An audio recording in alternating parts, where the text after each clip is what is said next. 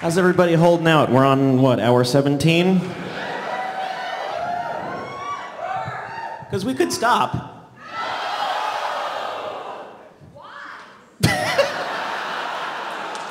I'm glad you all elected a representative.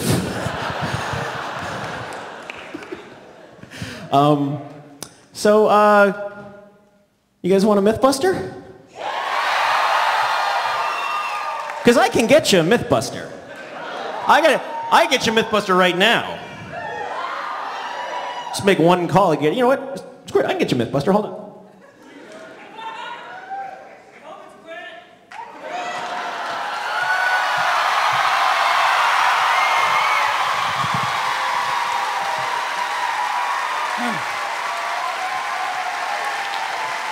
Thank you.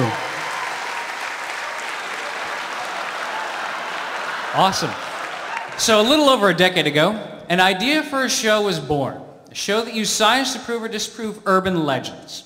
A producer approached a funny-looking man with a funny-looking mustache and a funny-looking beret and said, "Would you host this show?" And the man said, "Well, I'm not so good on camera, but..."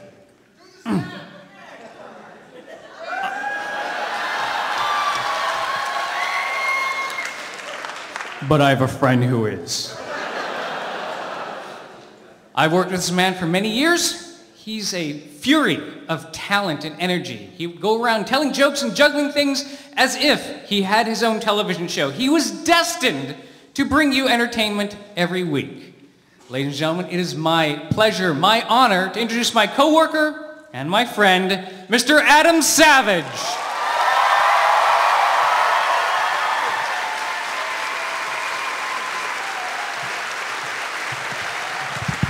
Thank you, Grant.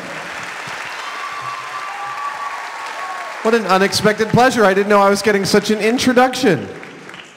How you nerds doing? So how many of you did I run into today as a ring wraith out on the floor? Come on, a couple of you said, "I'll see you at the show." Let's see, that's my costume today. Yeah, it was awesome. I got to tell you, it was made by Scott Maple and his people up at Crop Circle up in Canada. Articulated gauntlets and legs. The thing was heavy as hell. I still have a blister on the top of my foot, and I almost passed out from the sweating inside the heavy wool. But I still looked awesome. It's one of the things I really get out of coming here is dressing up in costume and getting the full experience, even if it's through a veil of dirty fabric. And we have a lot of fans. I know that there's probably a couple of Jamies wandering around the con. We've actually had them come and visit the shop. We've had guys dressed as Jamie visiting the shop and standing outside taking pictures, which has led to some interesting confrontations out in front. So at one point, Jamie had this shop assistant for about 15 years named Chris Rocha. He was this really sweet kid from South America, and Chris had seen Jamie through working in commercials and then working in films and then working in Mythbusters, and you know, he'd been around forever. One day Chris is driving through the Mission District, which is close to where our shop is, and he pulls in up to a car behind Jamie, and except Jamie's driving a Miata, which is weird, but unmistakably Jamie, so he starts driving to the shop, and of course the Miata's driving to the shop. It's making all the right moves, Jamie and a passenger. And they pull up to the shop, and Chris pulls in behind the blue Miata, and at that moment, Chris's boss turns to the passenger and starts making out with him. And Chris's head freaking explodes, because this is literally the last thing he's ever expected to see in his whole life, until the door opens and Jamie Heineman walks out and asks the guy dressed as Jamie to please stop doing that. Says, Jamie's very good about this. His position is engage but be firm. He says, "You can visit the shop, but please stop dressing like me. It creeps me out." I would just like pretend they didn't exist. So I'm going to start by doing a little name dropping, and it's mostly because I want to explain this. Oh no, this is the first name dropping. Mr. Alton Brown and his show, which is such a simpatico sister show to Mythbusters, Good Eats, and also he's the host of Iron Chef. He and I were corresponding yesterday. It looks like he may come on a future episode of Mythbusters quite soon. I thought you wanted to know. But I also wanted to explain this photo.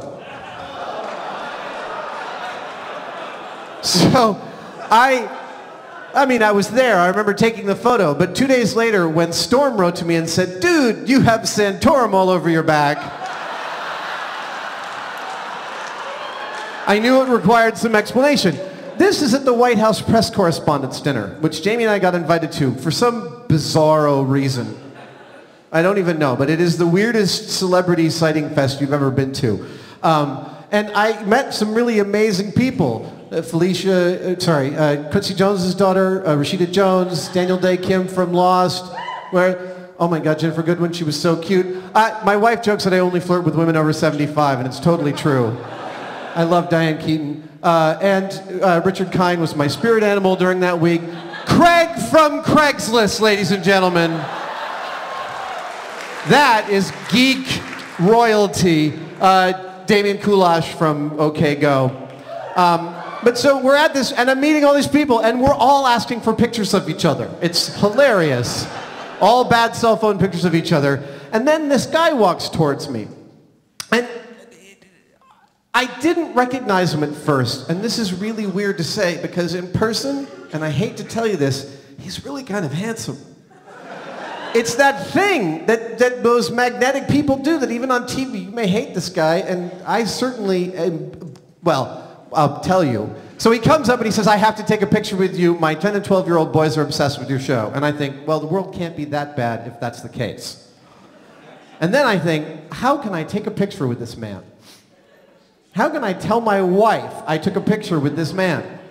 And then I think, you know what? I just have to make sure I say this. And I turn to him and I whisper in his ear, just so you understand, our politics could not be more diametrically opposed to each other. And he says, that's great! And then we turn, and his daughter takes a picture. And his daughters are gorgeous. They're all like Bidens, the whole family. So it turns out that, yeah, politics makes strange bedfellows. But that's not what I came to tell you about. Good, I'm glad that worked just the way I'd hoped. If you follow me on Twitter, and I don't try this at Twitter, you'll know that I have 2 dogs. These are some of the loves of my life. On the left is Huxley. On the right is Maggie. Now, Huxley, he's like the reincarnated Buddha of a dog. I didn't want a dog. I had never had a dog growing up. My dad was terribly allergic, and when we first bought a house in San Francisco about 7 years ago, my wife said, well, we should go look at dogs. And I was like, okay, I'll look at dogs. And then she said, I found this dog over at Berkeley Humane. Let's go meet him. And I said, okay, let's meet him. And then afterwards, we'll go out to dinner with Steven. And she said, no, we might bring this dog home. And I'm like, I agreed to look for this dog. I didn't agree to take him home. And then we're driving out. I think maybe I'm being a bit of a wet blanket about it. So I come up with a metric that I will agree to. Like, if I fall in love with this dog in the first second I meet it, then I'll be okay. And that's exactly what happened. Huxley, he's a happy dog. Can you believe that? I took that picture. He's a Jedi. He is so spiritual, I have seen Jesus in his ass.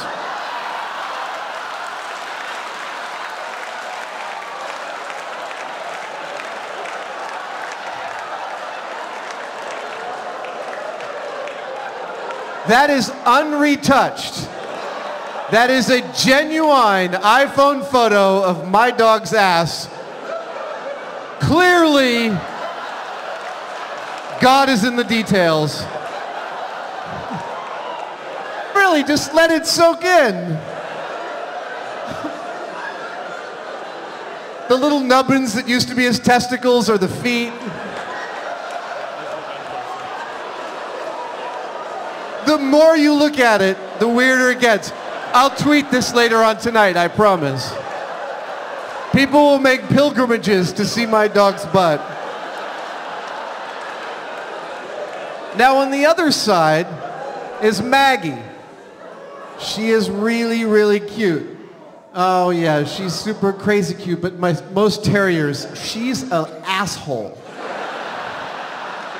And she doesn't like new people, especially dudes, especially big dudes who think they can make dogs like them by moving towards them, by holding their hand out.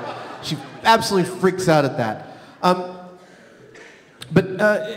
Actually, I should preface this with a story. Years ago, when my wife and I were first dating, we had both been around the block. We met in our mid-30s. We had dated other people. I had been married before. She had almost been married before. But we played this little game with each other. It was just kind of cute, the kind of thing you do with a new love. She wouldn't ever let me see her pee. She would keep the bathroom door closed whenever she was peeing, which we all thought was kind of cute and funny, especially for people with as dirty senses of humor as we both had. But the streak, it lasted about 6 or 8 months, and it ended with this morning in a hotel. We were in a hotel, I think, in Atlanta, and she woke me up and she says, "You've got to come see what I just did in the toilet." And I was like, really? That's how we're going to break this streak? We're not going to sneak up on it? Me hearing you tinkle? I don't think I want to come see what you made in the toilet. She's like, no, you really have to come see what I've made in the toilet. I'm sorry, but it's too important. It's bizarre. It's completely amazing. And I resist, and she really pushes, and I resist, and finally she says, okay, I'll tell you, you've just got to come see it. My poop looks like a perfect penis. And I'm like, that makes me want to see it less. And she's like, no, it's got like a glands and veins and everything. And I'm like, stop.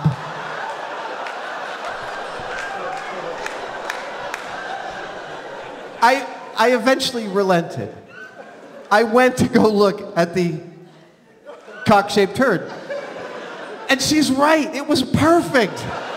It was like she'd molded a sex toy with her butt.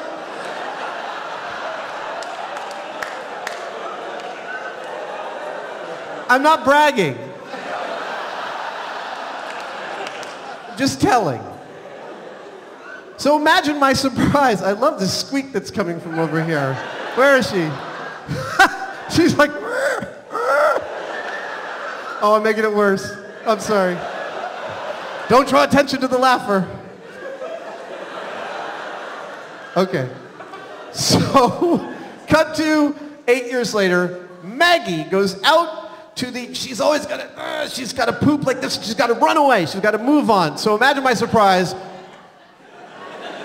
even though it should come as no surprise, when she laid this.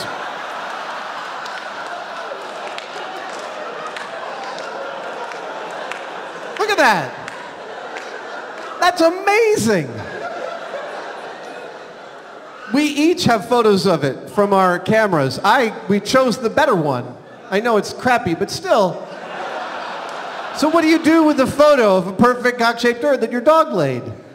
I sent it to as many of the funny people that I know by email. And I just said, look at what Maggie made. And then funny people competed with each other to come up with great lines about a cock-shaped turd. This was the greatest thread ever. One of the first ones that came out was from Stephen Colbert.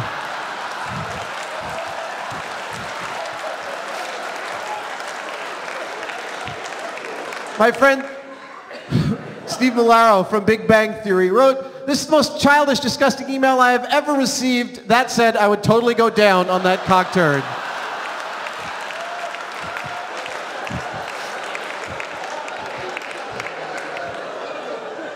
P.S. Cock-shaped turd is my Gwar cover band.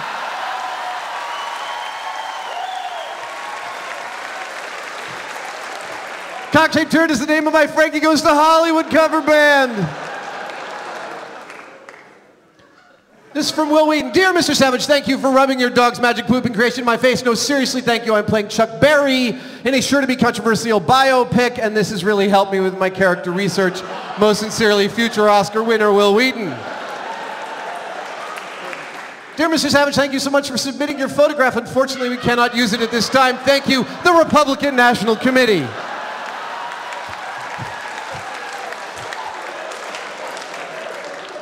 Josh Kagan, modified D.H. Lawrence. It was like a ride running turgid upward and spreading on the sky.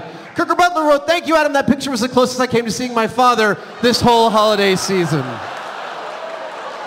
Yeah. I actually wrote to Kirker. He writes for the Cleveland show, wrote for the Family Guy. I wrote to him and said, is it all right if I use this? Because I don't know if you want this on the web. And he was like, with my blessing. And later, so then Bill Prady, who created Big Bang Theory, said, I found the earliest submission. Mr. Savage is not so original. And later in the merry spring, I did take the hound to frolic, and it did make dirty the ground in the following manners. A turd which presented to all who gazed upon it as that gallant organ standing girded for battle upon the vessels of the seed of man.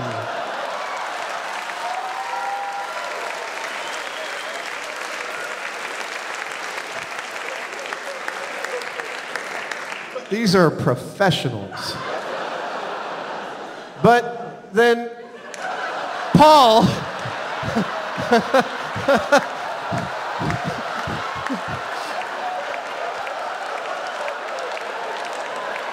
Paul claimed to have found an earlier citation.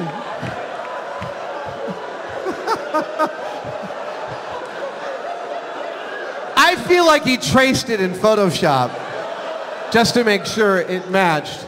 But Storm said he found the earliest possible. The photo's titled The Monolith. Now, as I was gathering this together the other day, I was wondering, what's my finale? Honestly, I don't know. And then I decided, I've never entered this into Google, cock-shaped turd. And it turns out, this is like a friend of mine who, 12 years ago was like, I want to register a domain. I know, clown penis. Already taken. Turds that look like dicks.com. Now, this was a great idea. It actually exists. This is the only picture they have, and they have 1,100 visitors until tonight. Thank you very much.